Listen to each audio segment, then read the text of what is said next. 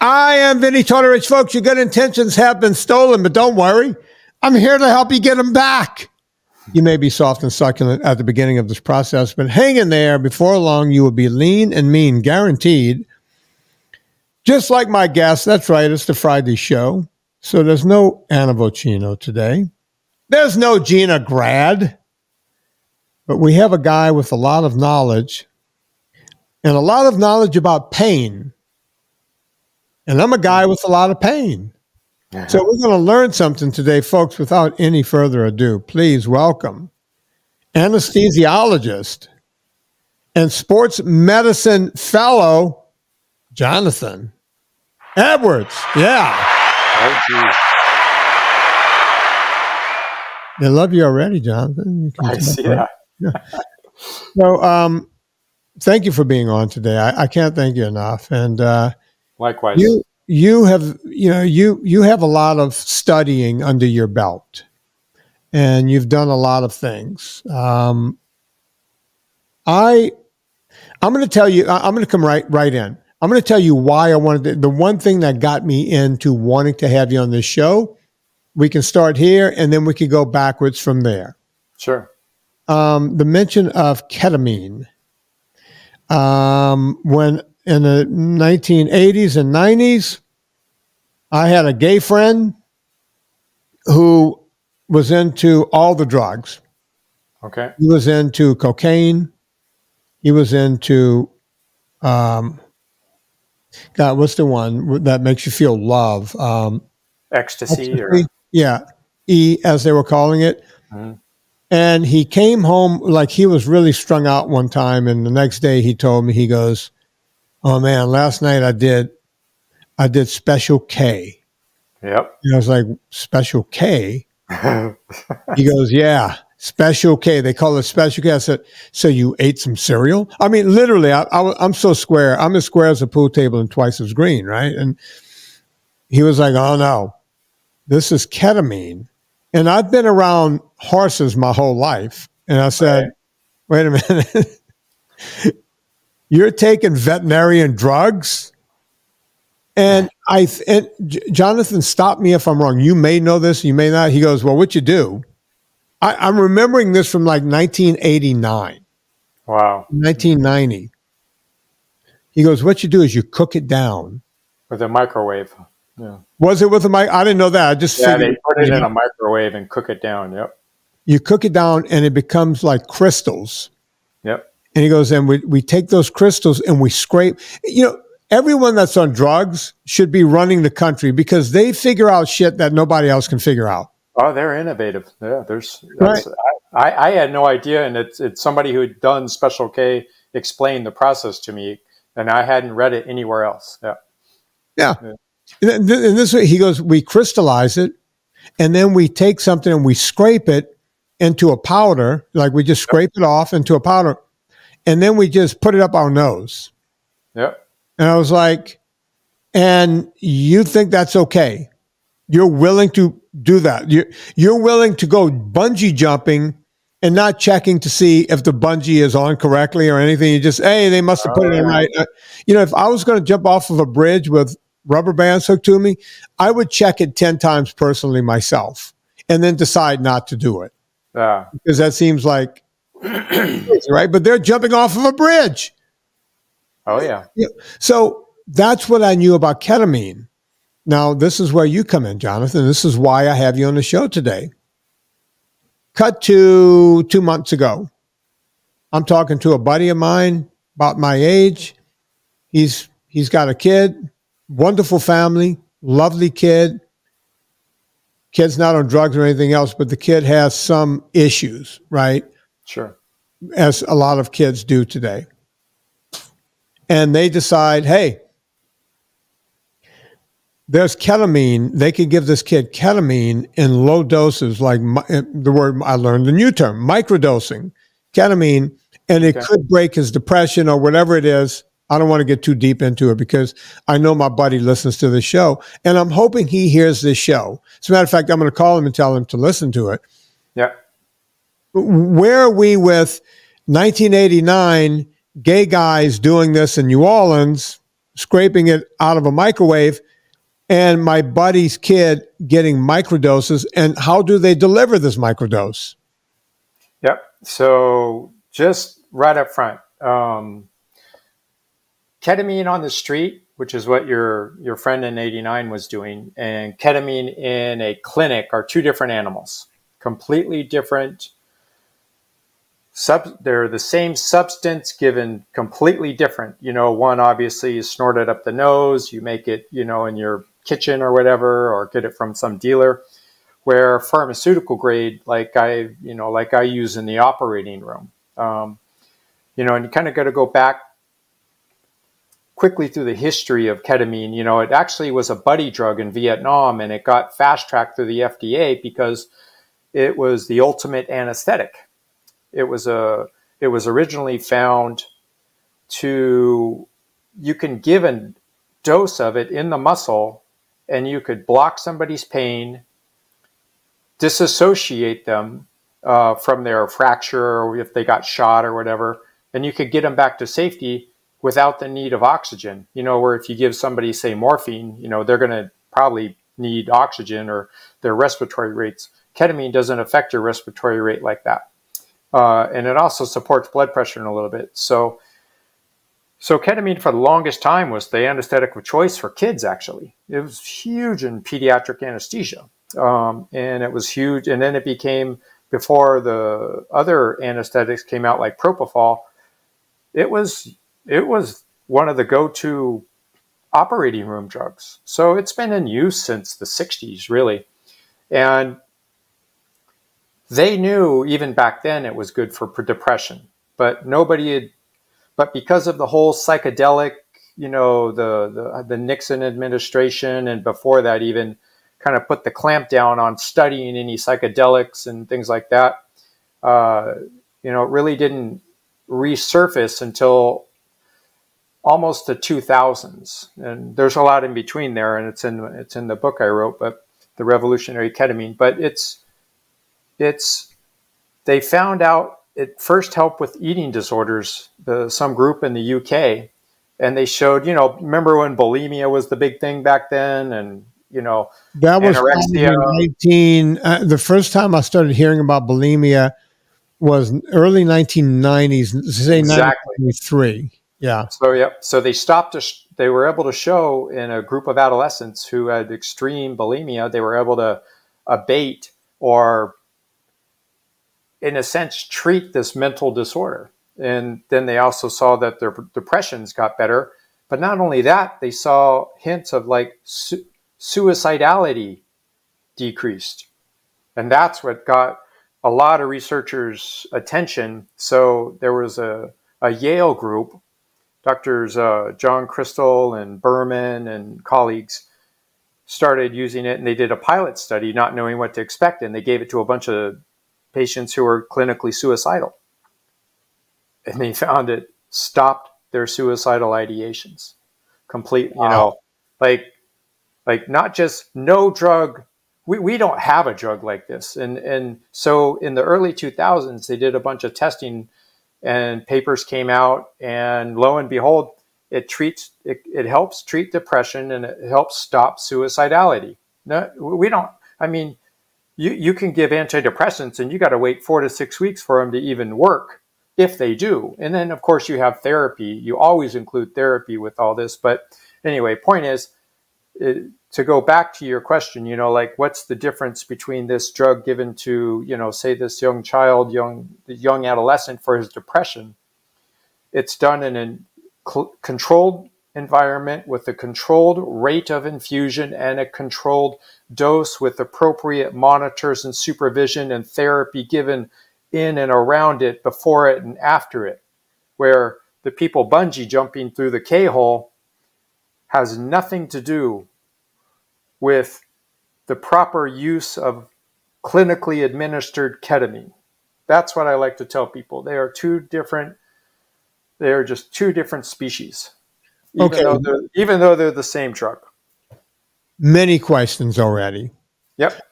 First and foremost, you mentioned SSRIs, so that, you know, you didn't use it by name, but I'm assuming you were talking about SSRIs. Yep. And Correct. You do need to have a long period of that being in your system for it to work. And Yep. I have friends that take SSRIs, and it's changed their life, right? Just Yeah. it has. Oh, they work, I mean, to a point. They do work, but it doesn't. It's not a cure all. So we get that. You don't go to the clinic. You just start taking it, and before long, you start feeling better. And some people feel so good they think they can go off of it, and they go off, and they have a problem again, or even more of a problem. And if they don't titrate off correctly or try to do it with the doctor, so we'll get back. I want to get you seem to have a lot to say about that, so I'd like to hear it.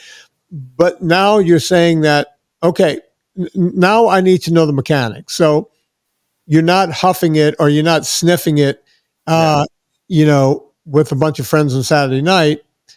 How is it how do they administer it? Do you have to stay in the hospital or in a clinic for any period of time? And then after you break your suicidal, ideation, does it work for some period of time, or do you have to keep doing this? Give me the ins and outs of what they know about this drug? Okay, so and suicide, the drug and suicide. Right. Yeah, there's been, that's. So I think the best way to answer that, how there's many ways it helps suicide. There was the main study of it. Was the NIH will to live or will to die study. And they did it, the NIH actually did the study showing conclusively that the people who took the ketamine, again, given with therapy, proper therapy, it's so important to highlight that. The will to live group was so much higher than they expected that, it just was obvious that it worked for that. And then, and later on, there's been other studies like Lori Calabrese she's a psychiatrist out of Connecticut, treated almost 300 suicidal patients in her clinic over some years. And she showed that she stopped suicidality or suicidal ideations, that thought of I want to kill myself, in about 80% of the patients. And in about the other 20, it didn't stop their suicidal thoughts or ideations, but none of them went on to kill themselves. None of them needed to be admitted to, say the hospital or Baker acted, and then none of them went on to kill themselves. And that's, so hang on. We know that medicine, she had a 100% success rate with this drug. Pretty much, yeah. Not 80%. If 300 people did this and no one killed themselves, nope. That's huge. Medicine does not try to get to 100%, right? But here we are with one small study of 100%. Are there any other studies like that where someone got similar? And can you mention those? Yep. John Crystal's done some of those studies, Berman, the Yale, the Yale studies have all replicated that to some extent. There's, I did a kind of a TED talk on it actually. And I mentioned some of these studies, they're not all as clean as, say, the one I mentioned with Dr. Calabrese, but they all have the same trend. They stop suicidality for some period of time. In some cases, it was 24 hours. In some cases, it was weeks. It depends on the person. If the ingredients for suicide are you're hopeless, you feel like you're a burden on society or the family, you're isolated, and you have the means to take your own life, and you're put into a vulnerable situation which brings all those together. Just go back to the lockdowns, and that's what that was. Right. So you need certain ingredients to want to take your life and be successful at it. And what I like to say the ketamine experience does is change the hope equation. I don't think you can come out of a ketamine experience without some kind of change in hope, because it's like other psychedelics like ayahuasca or MDMA or DMT or other things like that. The experience involves you go outside of your head into some consciousness that's hard to explain, but it's call it what you want, an oceanic feeling, these feelings of like waves are all around you, but you get it real quick that you are a speck of energy in this whole cosmos. And to think that your problem, is so big. And then when you're almost kind of outside looking you're outside looking down at yourself, or however it is. Some people, and the other thing about it is, you lose ego. You lose sense of your importance of your own self. And those are all characteristics of a psychedelic experience. And that's what all these medicines can provide. And, so anybody who tells you they went through an ayahuasca treatment, that's kind of what they're describing. And some of the same things, although not all exact, happen with a ketamine treatment, properly given, properly dosed, and that kind of thing. So, all right, I have again, this is all.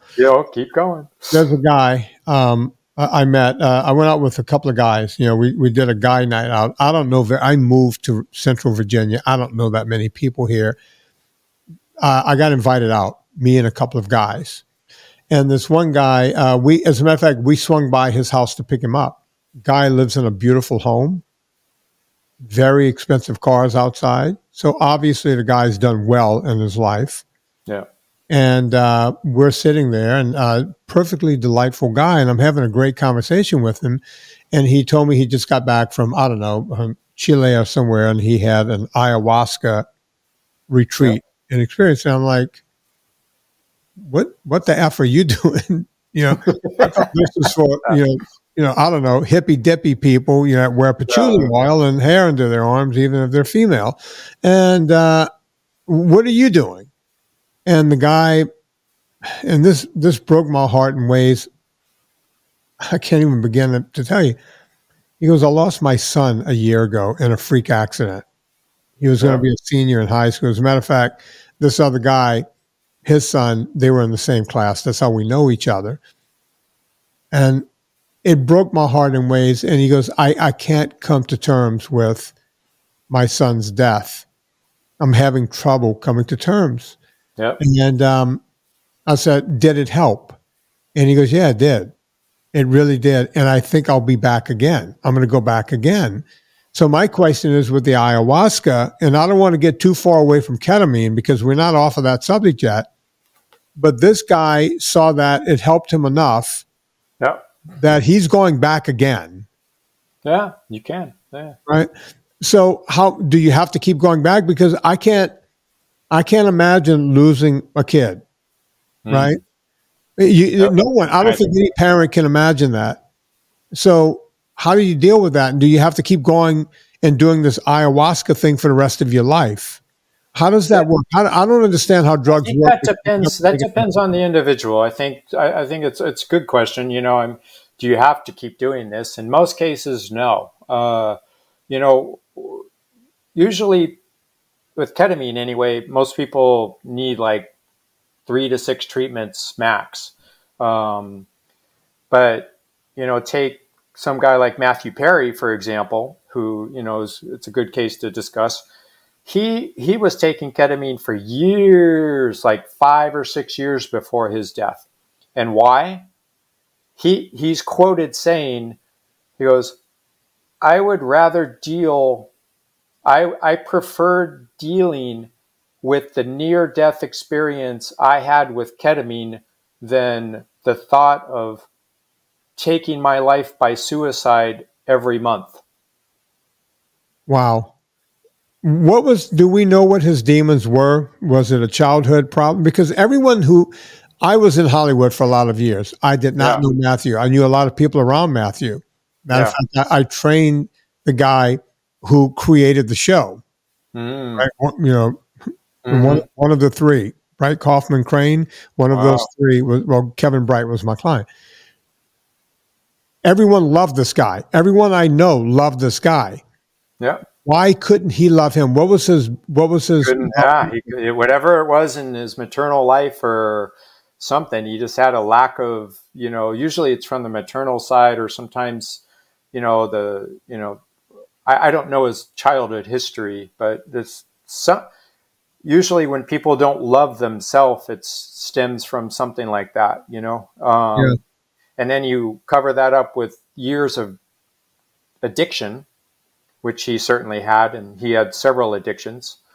And he just, he went through his whole career addicted, and sometimes, you find that you don't maybe not act as well, without being on these substances or not. And you just, or you become, in a sense, your confidence is lost without it. And I think that must have happened to him, I would imagine. And so as he was, trying to, gosh, he did so many great things. I mean, he opened an addiction foundation, helped hundreds of people that I know of. And, and I wrote on my Substack about Matthew Perry's death. And when I saw the coroner's report, they kept saying that it was all due to ketamine. And it's true. He had a huge dose of the drug in his system at death, but you got to understand, he drowned in a pretty shallow jacuzzi. He also had some other drugs on board. He just got done playing pickleball a couple hours. And the coroner report didn't show any IV lines or, like somebody coming over to give him ketamine or, and he knows how to get ketamine. He's been doing it for years, and he has doctors, that kind of thing.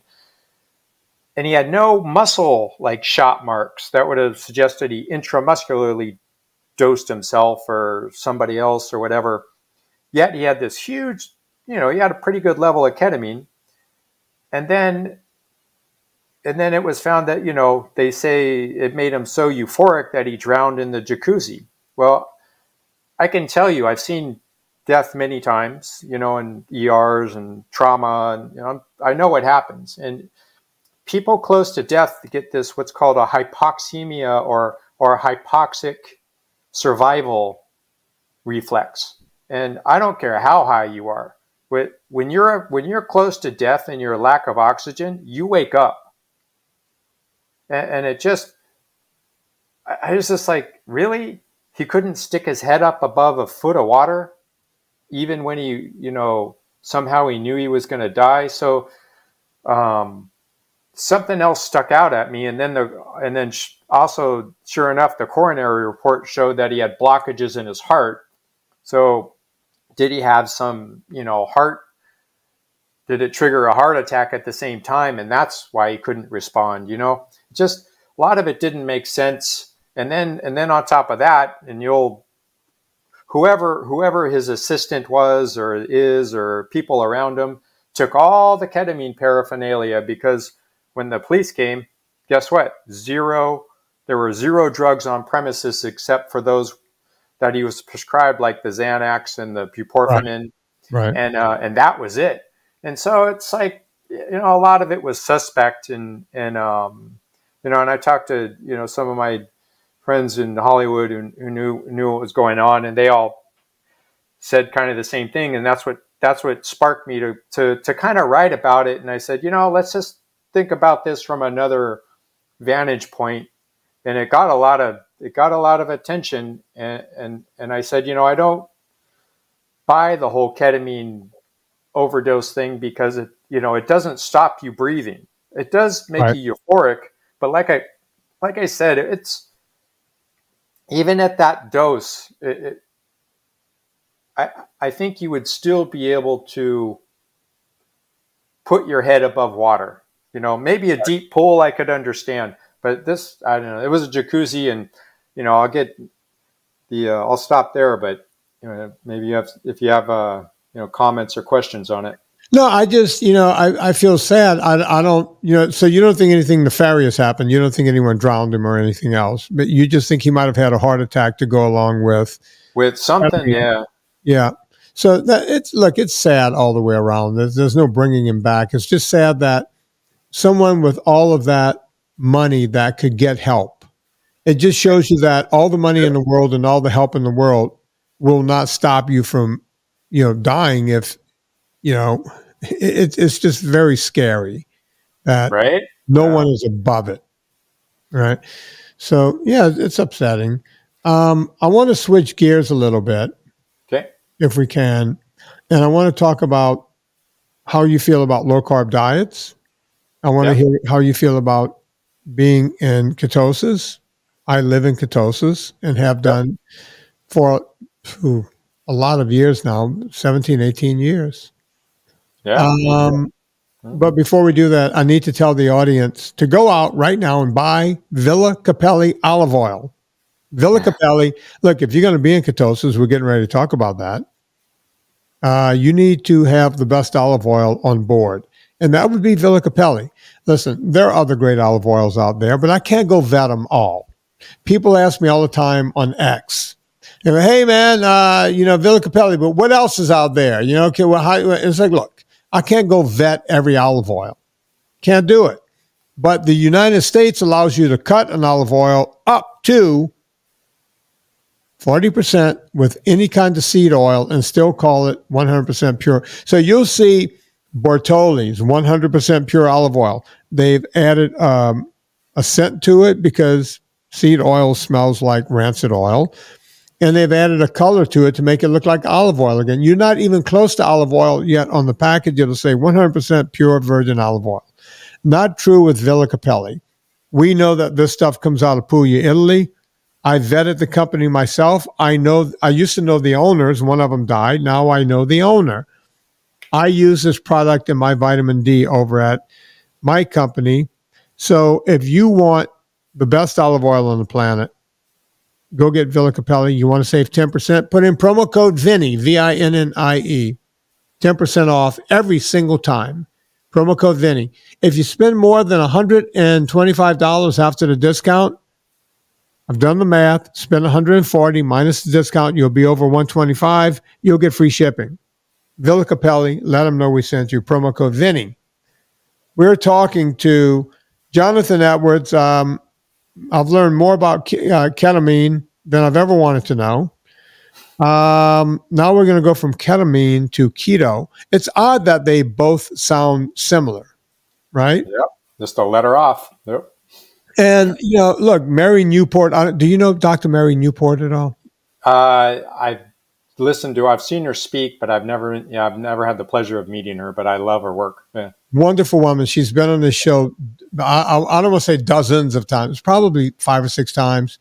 She's in my latest documentary, Dirty Keto.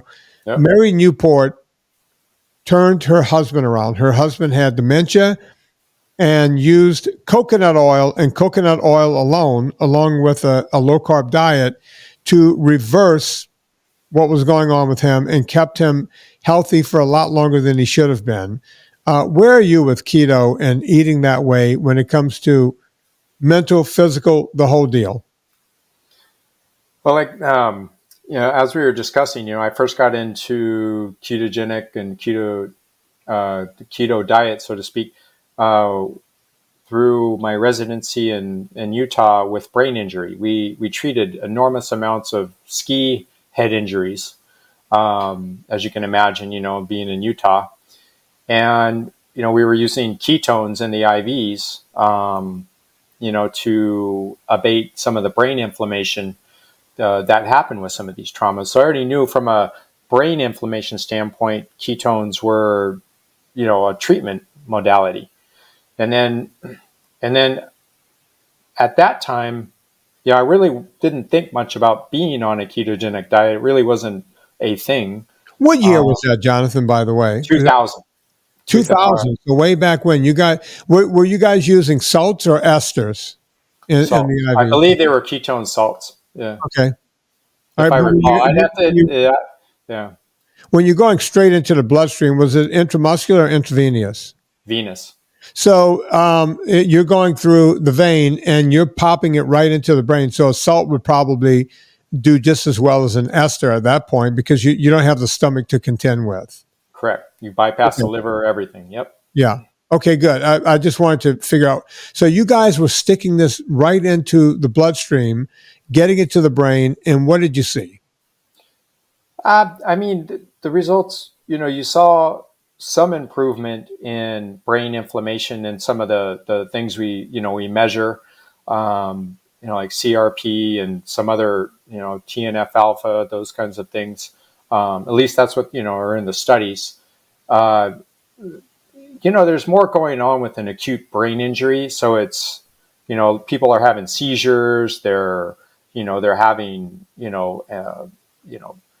sedated, and when an acute brain trauma is kind of like a heart attack. You got to calm down the muscle, in a sense, to abate further damage.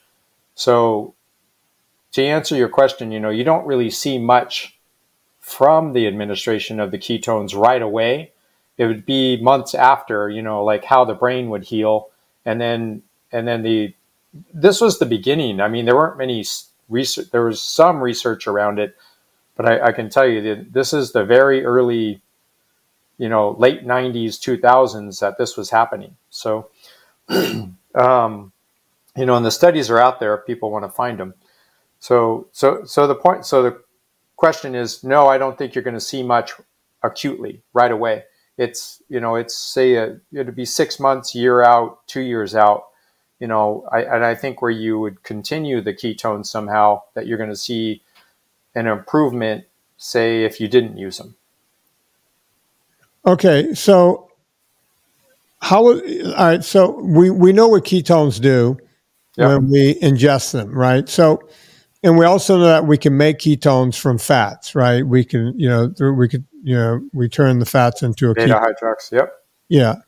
So, and we know that we could do that a lot quicker if we take in medium chain triglycerides. We all know the tricks, right? Everyone listening to this podcast knows the tricks. Is there any value to taking a ketone ester or a ketone salt? Yeah, if you don't do it, I mean, if you have a hard time doing it, that was the whole thing with Dr. Volek and Dr. Finney. They wanted to come up with a way to, so people could, in a sense, not have to be so strict on the ketogenic diet and still be in ketosis. That's all still panning out in the studies of whether that's truly possible or not.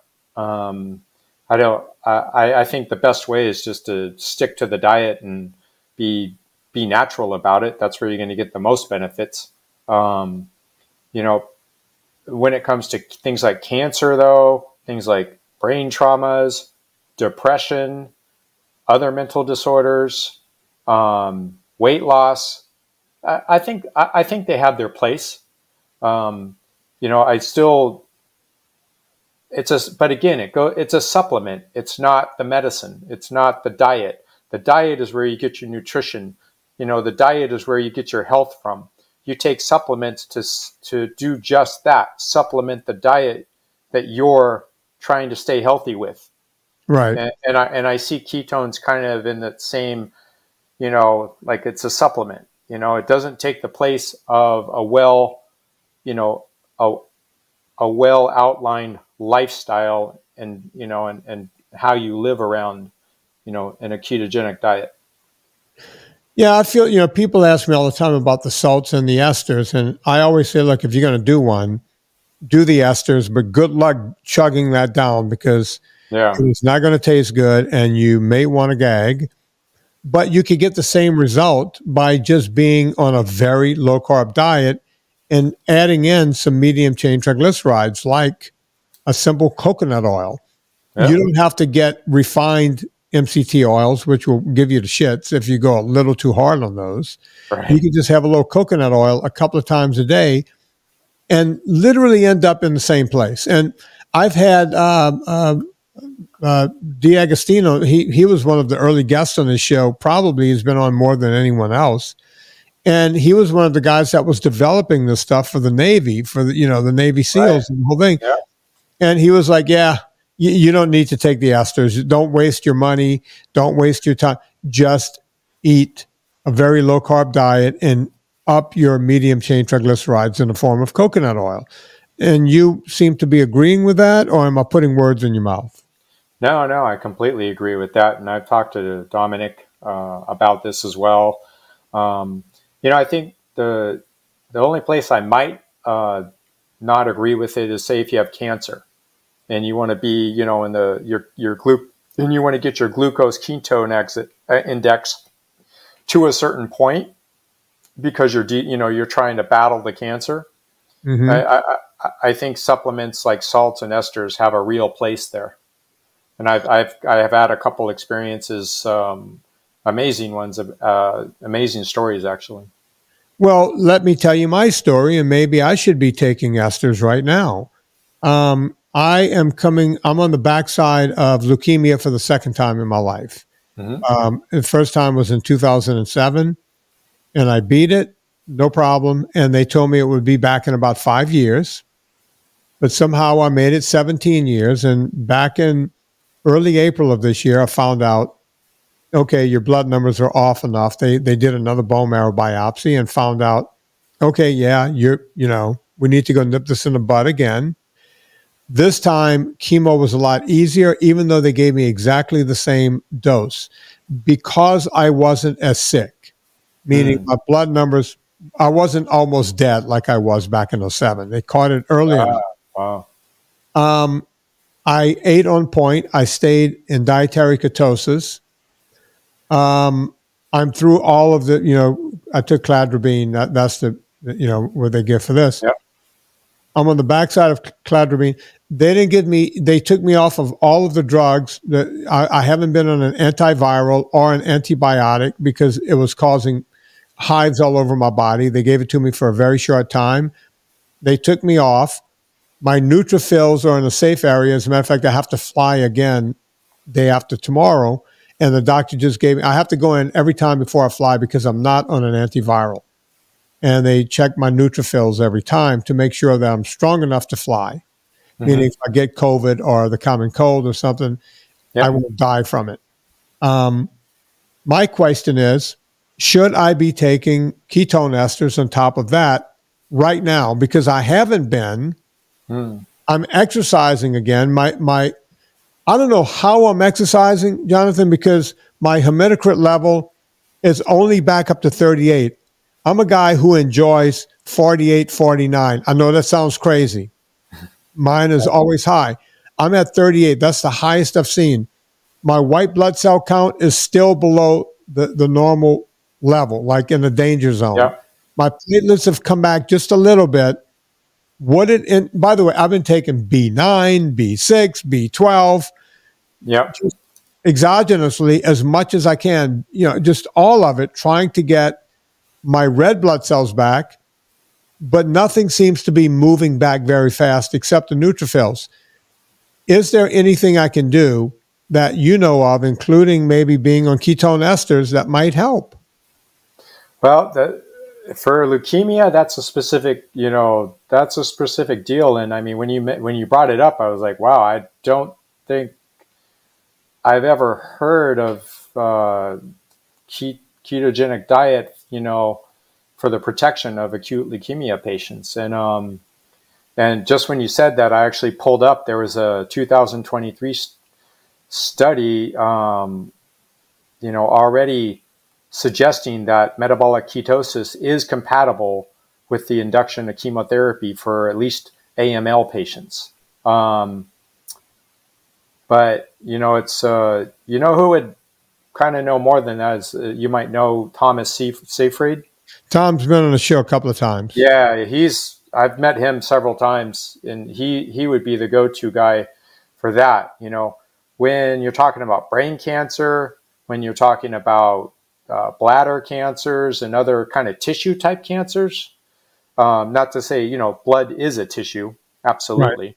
Right. But, you know what I mean? When you get solid, we'll say solid tumor, tissues, there's no doubt that having a good ketone index, as as Tom points out, in his book, The Metabolic Approach to Cancer, and I have some incredible stories. I have I helped a good friend of mine who's passed now from astrocytoma, but we actually developed a ketone salt together, and he subsisted on that for many years, and it helped him. And he was strict keto, man. It was a lot of we went through a lot together. And then I had another herbologist who had bladder cancer, and we used those salts that we made, and he kept his ketosis always, say, above 5, 6 region. Wow.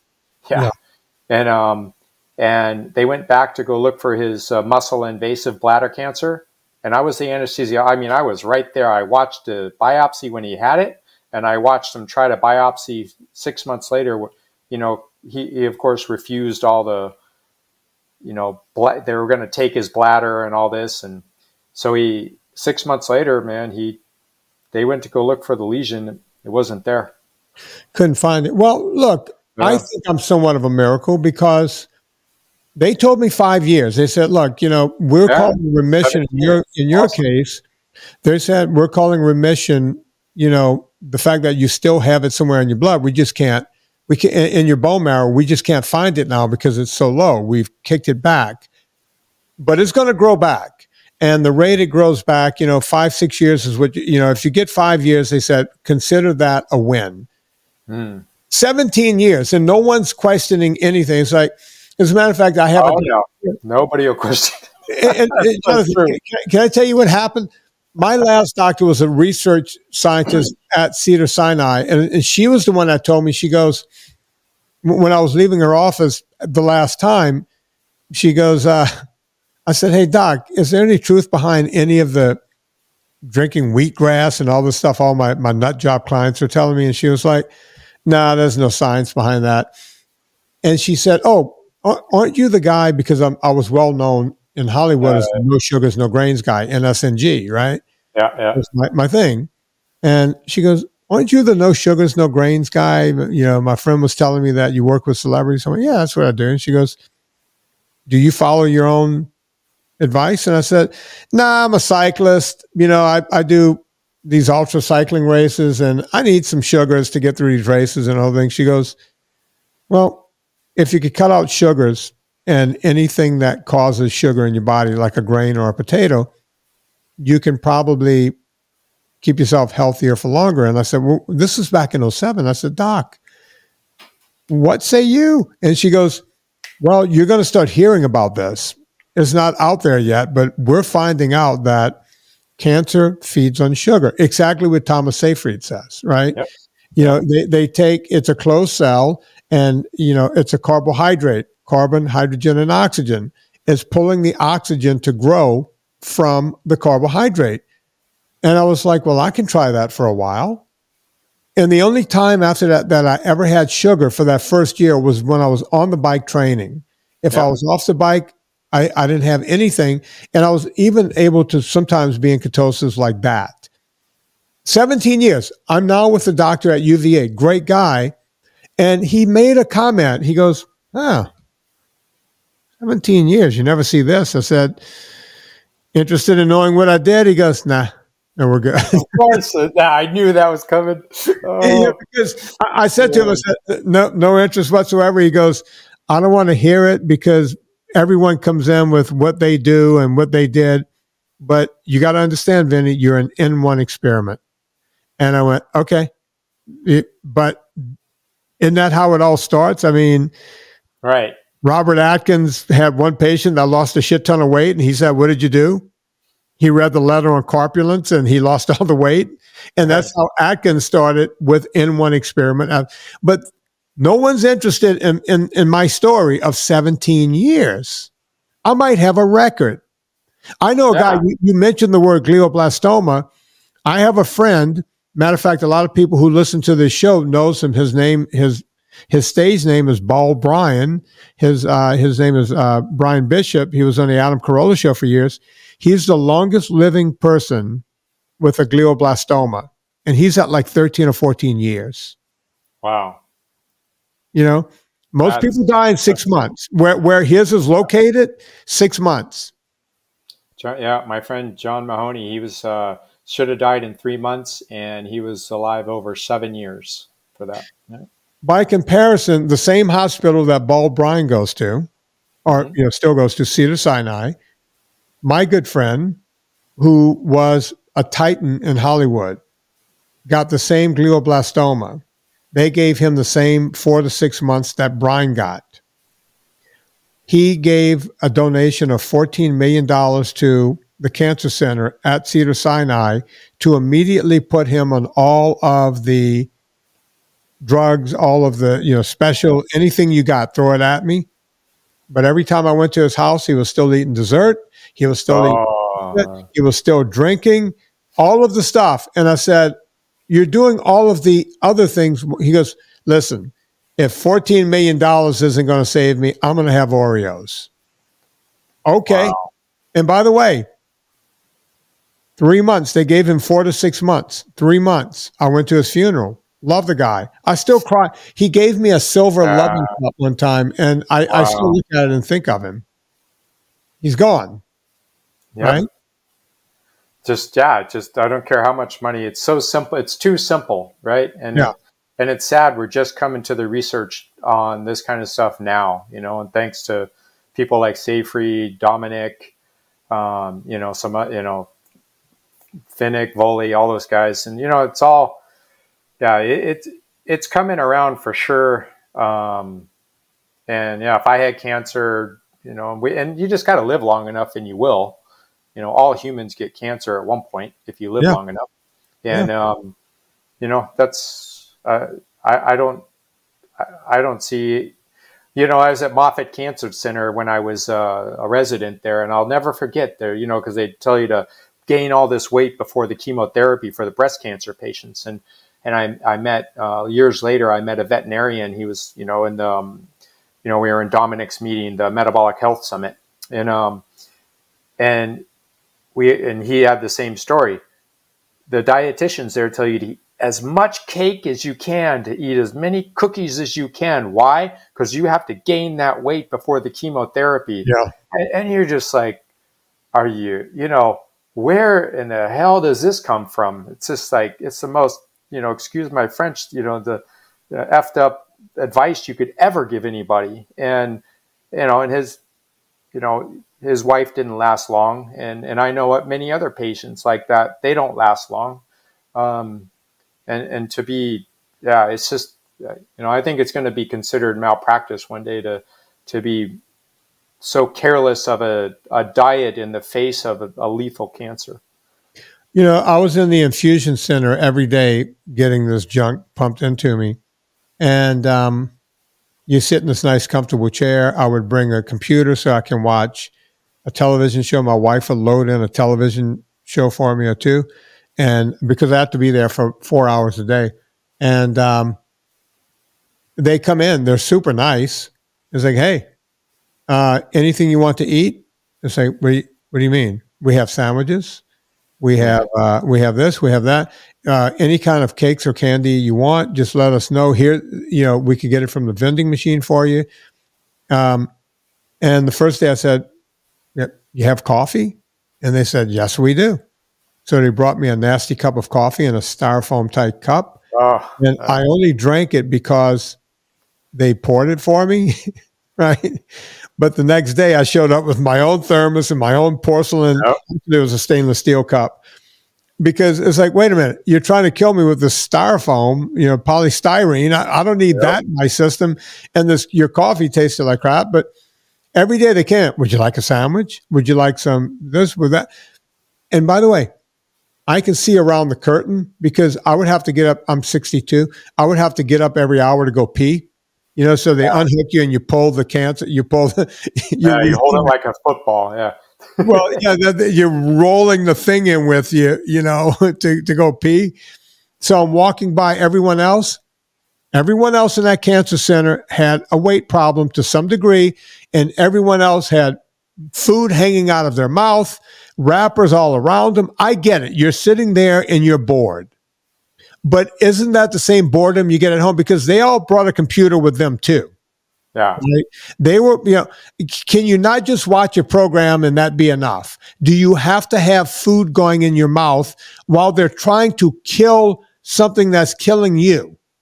Right. But that's where we are. And I get it. Hey, would you like some cake? Would you like some Oreos? We got it all. Right? But no, that's not what they're doing. As a matter of fact, when I started bringing my own coffee in, Johnathan, they said, you didn't have to bring your own coffee. We have coffee here. And I was like, yeah, I know. Yeah. I'm a coffee snob. I just brought mine. I'm sorry. Yeah, it was probably juice of sock water. That's what we call it in French, jus de chaussette. As my grandfather used to call it, pipi lapin. Pipi lapin, exactly. Everyone else, I think I just said rabbit piss. No, the Italians say the same thing. Yeah. So my grandfather was Italian, but we grew up in French Louisiana, down deep south. So everything was pipi lapin.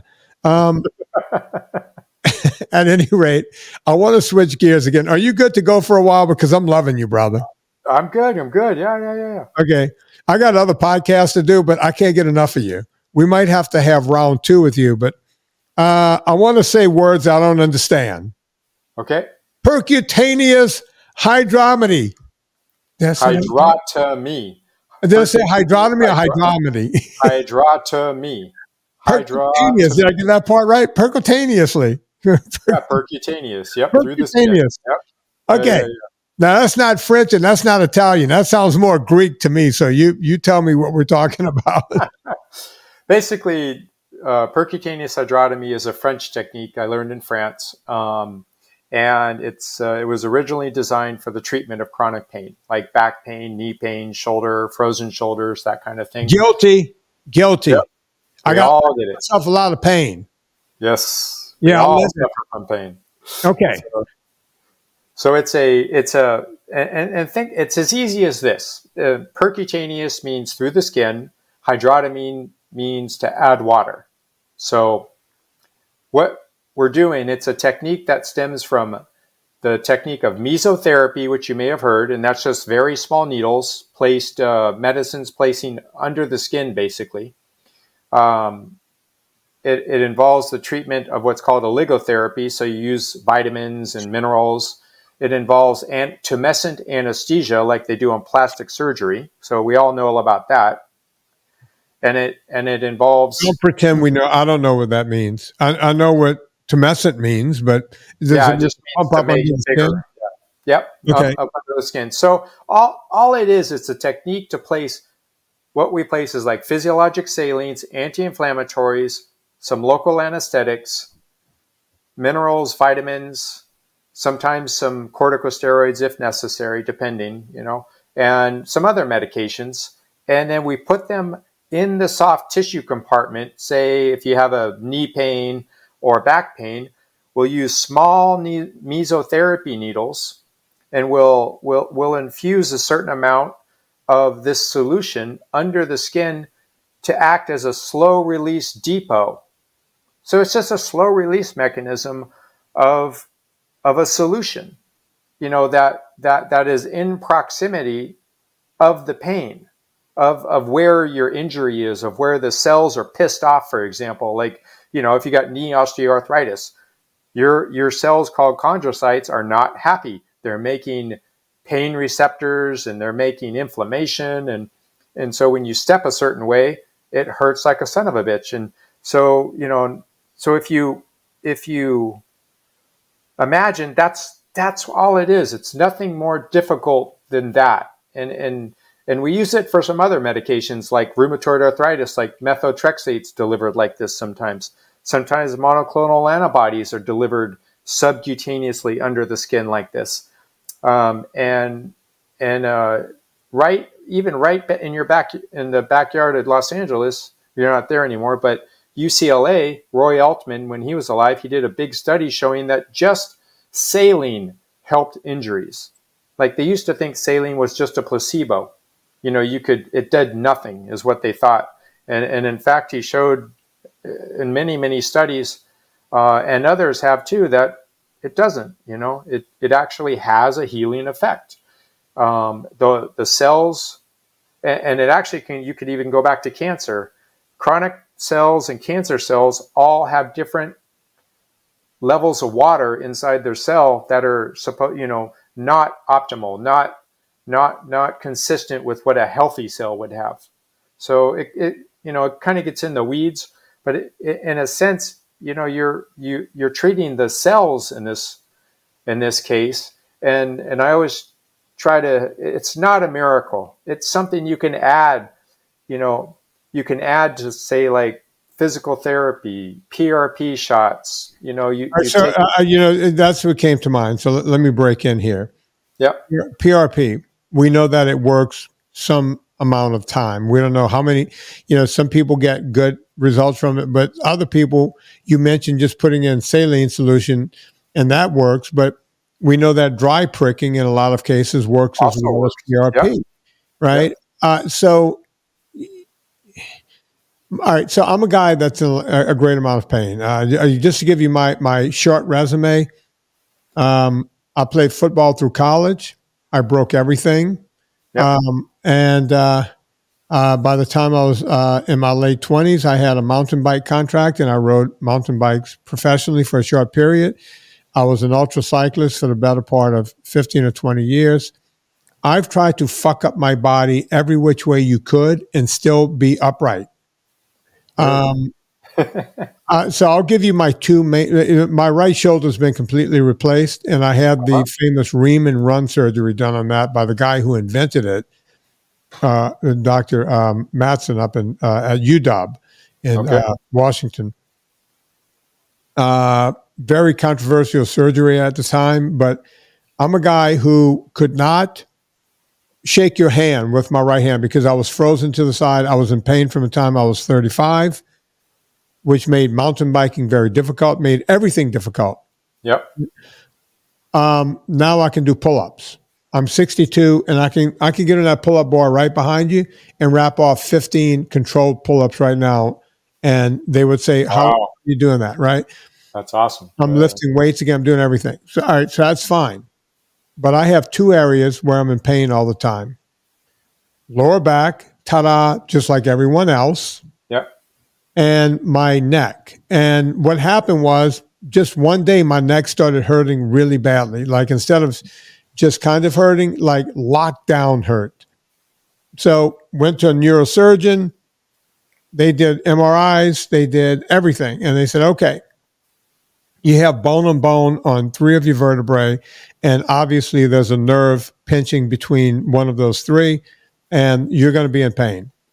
How can we fix this, Doc? We can go in and we can insert these little things these rods to make space. Yep. Yeah, we can make space, and then I don't want you that close to my spinal cord. I'm good, right? So they said, okay, we can send you to a pain management guy, and I said, okay. So I went to this guy and I said, listen, I'm here because they told me there's some exercises or something you can show me. And he goes, yeah, no, we really treat people like you with medication. It's like, so so he's offering me like class 3 narcotics. It's like, well, I'm supposed to walk on fucking high and concentrated. I'm not going to take this stuff. Because, well, there's nothing else you can do. I came home. I believe in being super hydrated to help all of these ailments. Yep. I take my own electrolyte that my company, Pure Vitamin Club, makes. I take it winter and summer. I take it all the time. And if you notice, I keep 40 ounces of water next to me all the time, right? That helps. I also created a number of neck exercises, working everything from the sternocleidomastoid in the front to every muscle around and in the back and every which way, using weights and pulleys and stretchy bands and harnesses and everything else. I virtually pulled myself out of a nosedive by moving my neck every day, by drinking a lot of water, by taking a lot of electrolytes. but it's not perfect. No. It's not even close to perfect. My question is there a way to do even better? Not only for my neck, but for my lower back, which is a whole different amount of pain. Yep. So, yeah, I like to start off with, when I talk about these things, it's all about keeping energy in motion. If you ever read the Nobel laureate Albert Szent-Györgyi, he was a Hungarian physiologist, and he said, he's one of those geniuses like Einstein, just in the field of medicine and physiology. And he said that in every culture before ours, human healing has always taken place with the movement of energy. Okay. So healing always involves moving energy. If you're unable to move energy, then healing is never going to be optimal. So I always keep that in mind, when I'm thinking about the healing process for anything I do, really. So when you think about something like percutaneous hydrotomy or anything, a steroid shot, or these fancy nerve blocks they do, it's about keeping you moving. It's about keeping you with the ability to be able to do your therapy, to be able to, say, do your back exercises or just exercise in general. And because where people get stuck in a rut, they hurt so bad they can't move. Right. And so one thing that I've seen across the board, and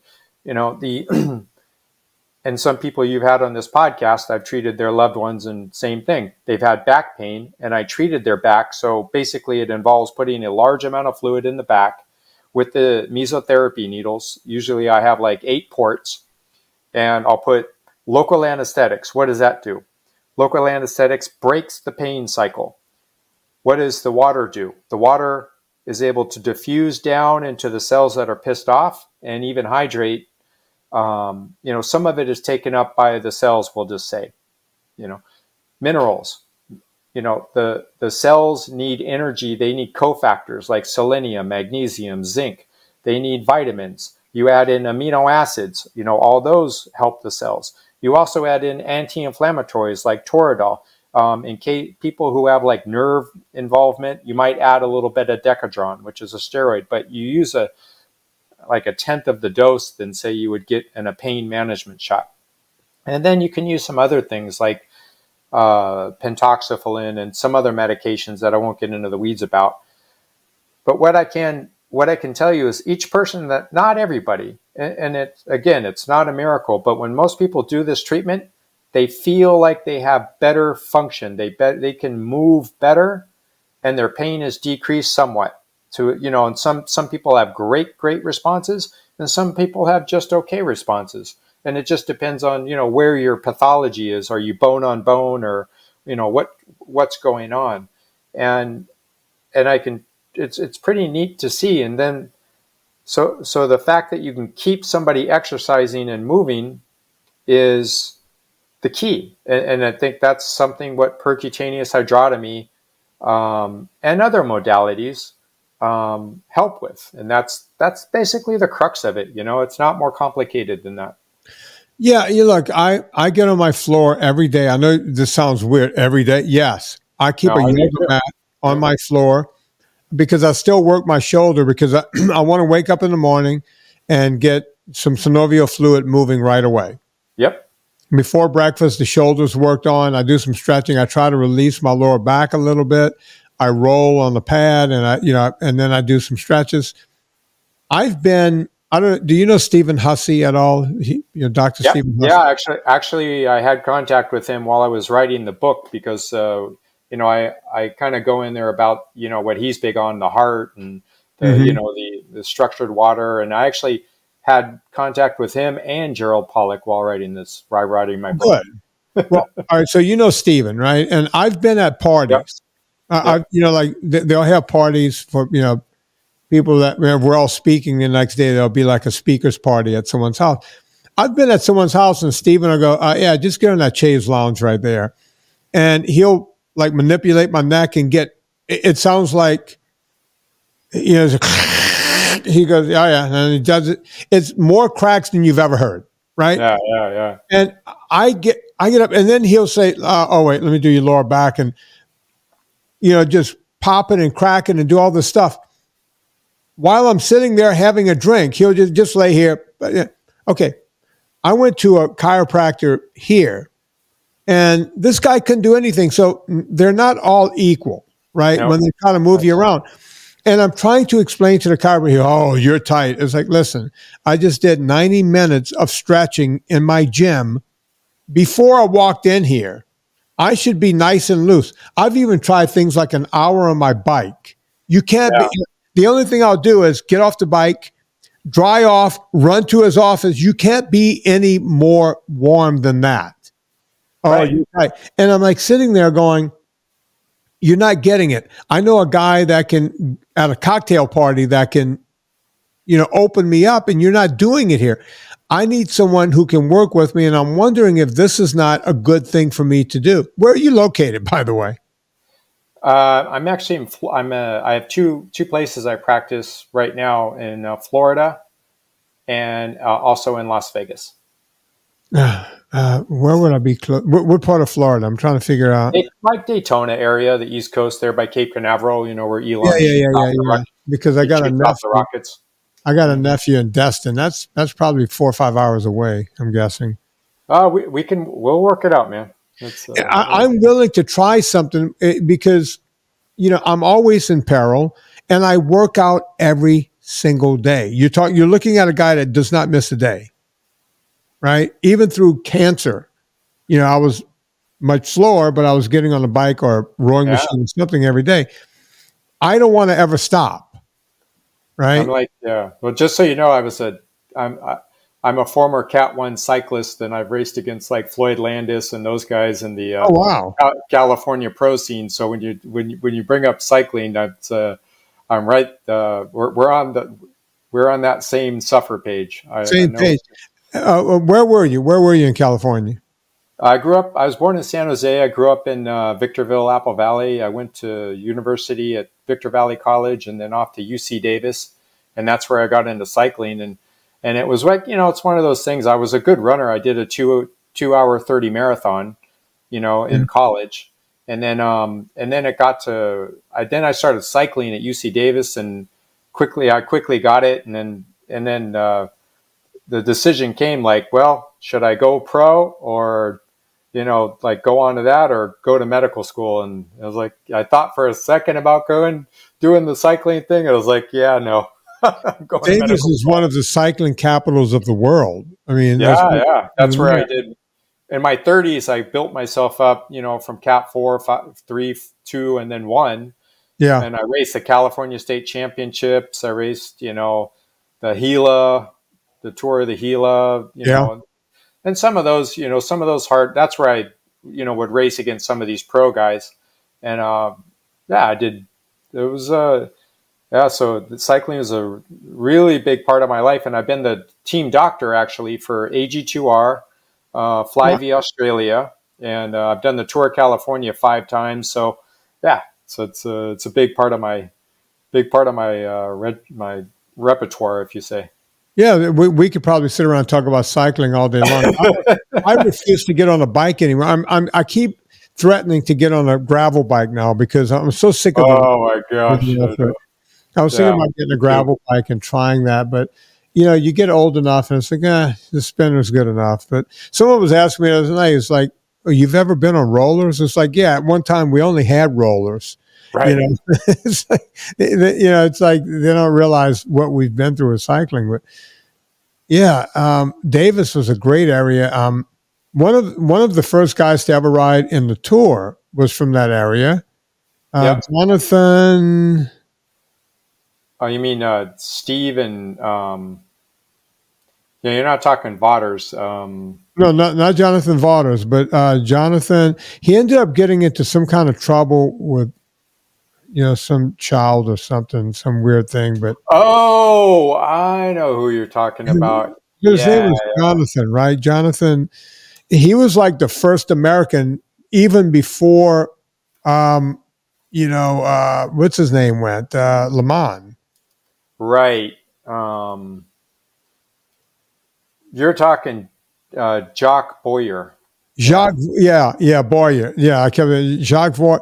And by the way, he was in one of the early, he came back from Europe to be in the race across America, the Ram. Yep. And he got beat by Pete Pensears, and he said, "This is not a bike race; it's a sleep deprivation contest." Yeah. Which is what it was. I've crewed for my buddy in Ram. We all God, we were so deep in all the ultra stuff at one point, but right.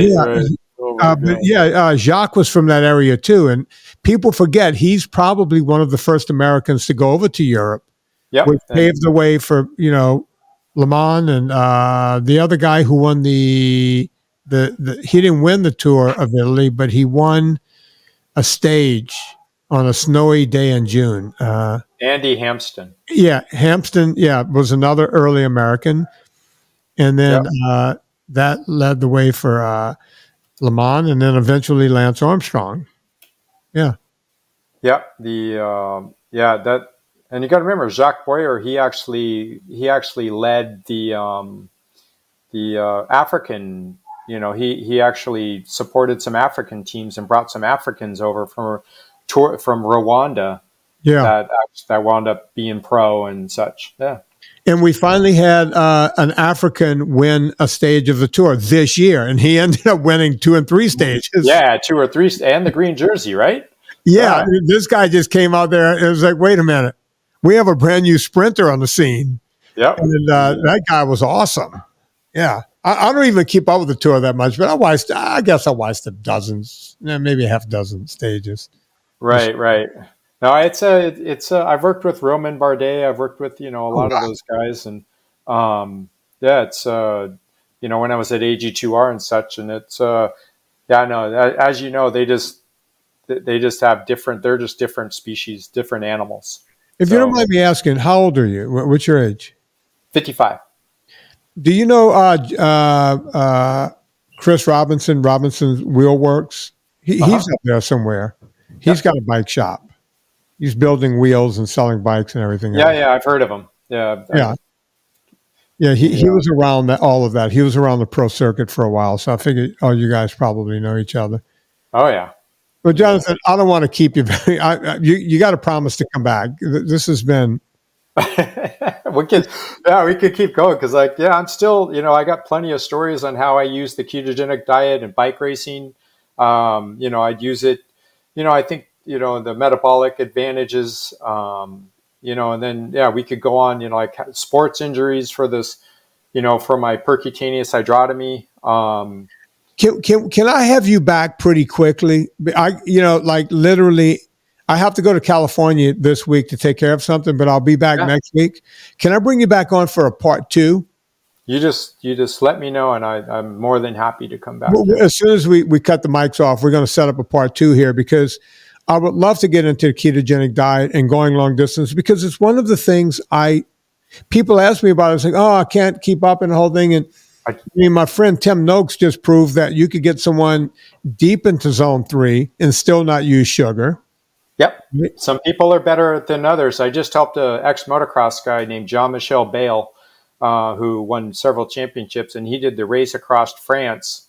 And we coached him, and he did the whole thing pure ketogenic. Yeah. Is that the Dakar? You mean on a motorcycle or running? No. He did the race across France on a bicycle. On a bicycle?